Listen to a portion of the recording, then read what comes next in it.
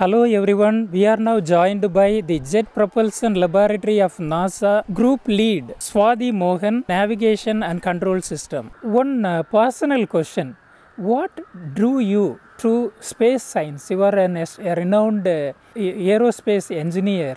What brought you to this field? So I was first interested in space by watching a TV show called Star Trek: The Next Generation, and I remember seeing the images of space, the nebula, the blues and purples and greens. It was so beautiful and so different than anything here on Earth.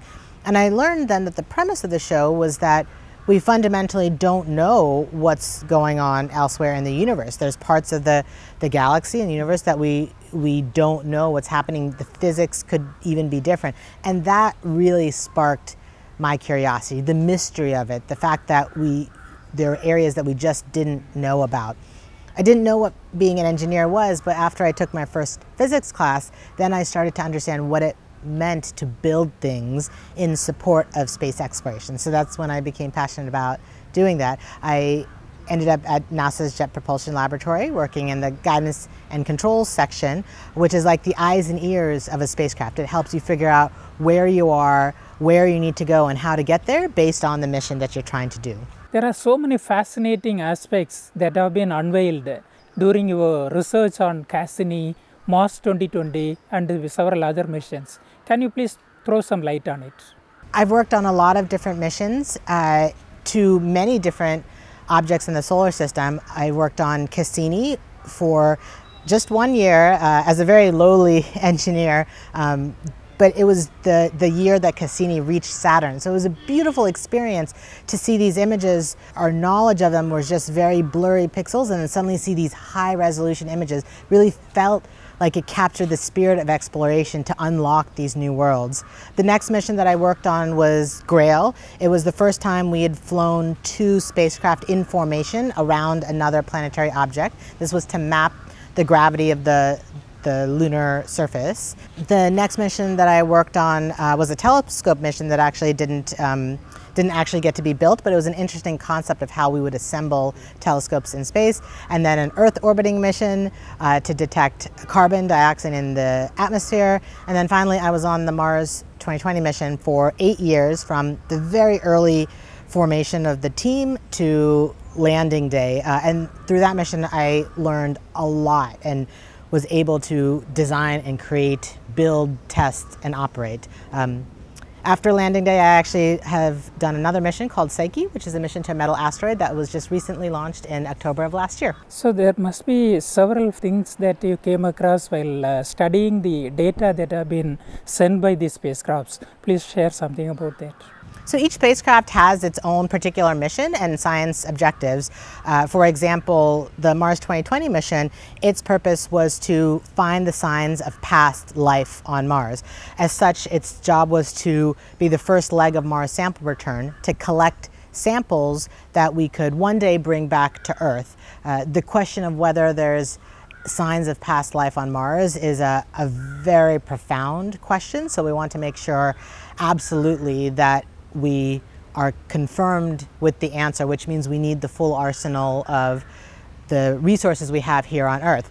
Perseverance, though, has been able to successfully collect about 23 samples on Mars. It's been there now for over 3 years, and it has 2 different depots of samples, one that it's put on the surface and one that it's carrying with it. So these samples were getting ready to do the next mission to bring these samples back. In addition, Perseverance had some technology demonstration that helps future exploration. One was terrain relative navigation that helped us land safely on Mars, and the second was an instrument called MOXIE, which proved that we could convert carbon dioxide from the Martian atmosphere into oxygen, which is, if we want humans to eventually go to Mars, is a very critical technology to generating our oxygen in situ. Perseverance also had a friend ride along with it called the Ingenuity helicopter, which is the first time that we've actually had aerial mobility on Mars, and this allowed us to open up a whole new platform of exploration. Several interesting things you shared about Mars 2020 mission. Do you foresee any, timeline of man having his own settlement there, for at least for scientific studies?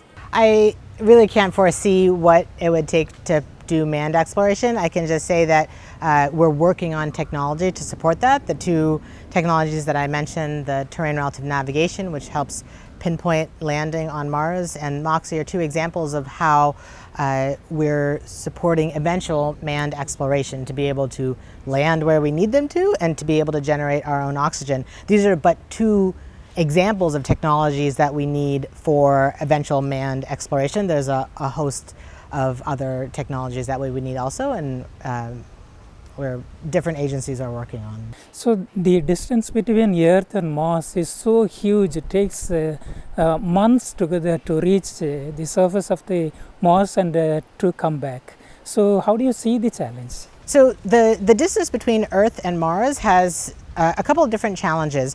One, just to get from Earth to Mars, the shortest path only comes when the planets are aligned. This is actually when we targeted to send the Perseverance spacecraft, because every 24, 26 months, Mars and Earth are aligned to make that shortest distance. Even with that, it's over 300 million miles, about 6.5 months that it took for Perseverance to get from Earth to Mars.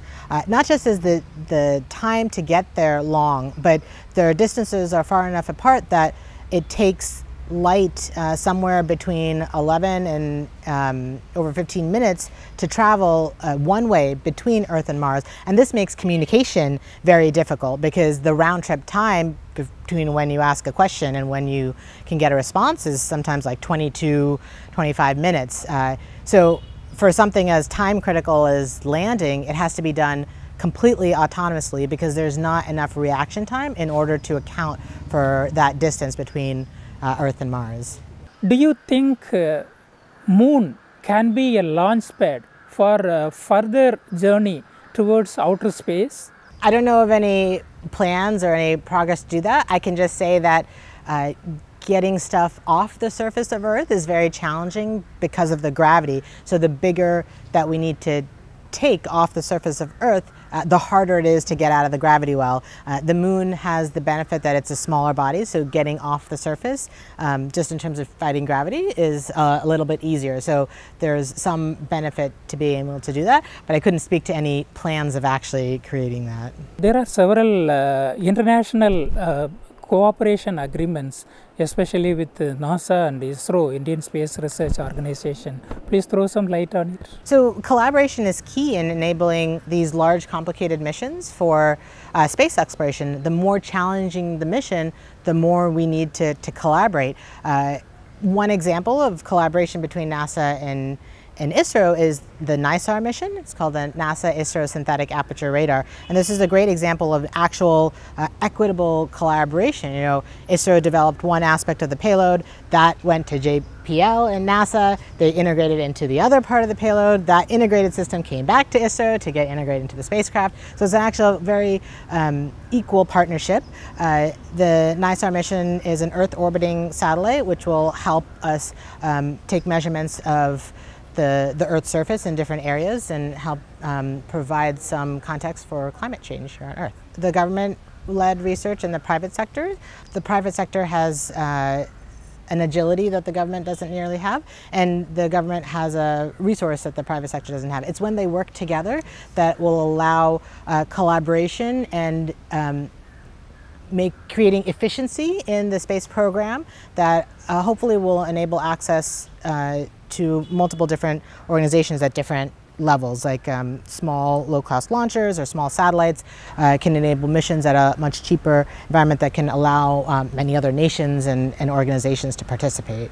Today being the International Women's Day, what advice you would like to give to the young students who are aspiring to become space scientists and space engineers, especially the girl students?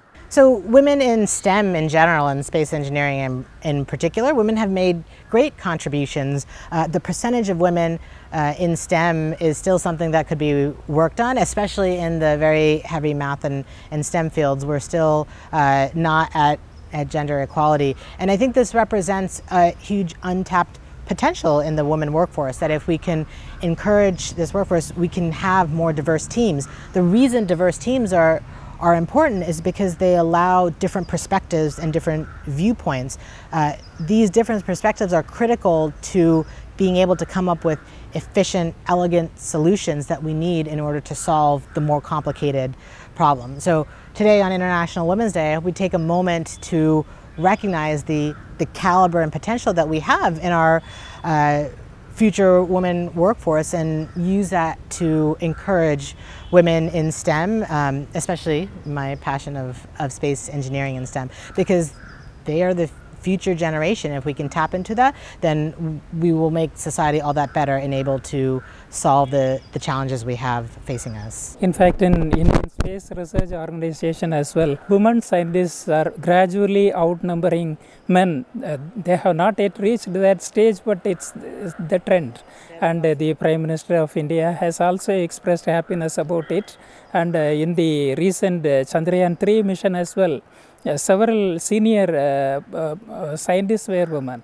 Your word will be a great, inspiration for the future generation, especially among women, girl students, to come into space science. What advice would you like to give to young students, especially girls, to become space scientists and aerospace engineers? I have a three-part piece of advice that I'd like to give the future generation. First is to really know yourself. Figure out what you are passionate about, where your curiosity lies, and then what your strengths and weaknesses are. Use this to determine what your path should be, your journey, instead of trying to copy somebody else's. The second is to create a very good support system for yourself. There will always be challenges in any journey, and having a good support system often is the thing that tips it in allowing us the motivation and enabling us to have the perseverance to continue in that path. And then the final part is to actively do your best. Not all opportunities are clearly marked, and sometimes it takes the initiative to ask for something, to make a query, but you never know where that query will go. And even if sometimes the answer is no, if you never ask, the answer is always no. So if you take the initiative to actively do your best, even if you may not know where it leads, as long as you're true to who you are and what your goals are, you will make progress towards those. Most of the technologies, emerging technologies, are being backed by space science and technology, like use of satellites. I think what you're trying to ask is space exploration and space technology isn't limited to scientific exploration outside Earth. The fact that we have satellites has actually greatly benefited those here on Earth. The creation of the global positioning system with those satellites has allowed us to use locations to have a numerous positive impact here on Earth. There are many technologies like that where they were initially created for space, but then have had spin-off benefits here on Earth. And I expect that trend to continue, because space helps us solve these hard problems in a very challenging environment, be it miniaturization or radiation tolerance or environmental rigidity. And once we develop those robust systems for space, their ability to then be incorporated into things here on Earth that allow them to survive in those opportunities here is very high. Thank you so much for the quality time you have shared with us amidst your tight schedule. Thank you so much once again. Thank you very much.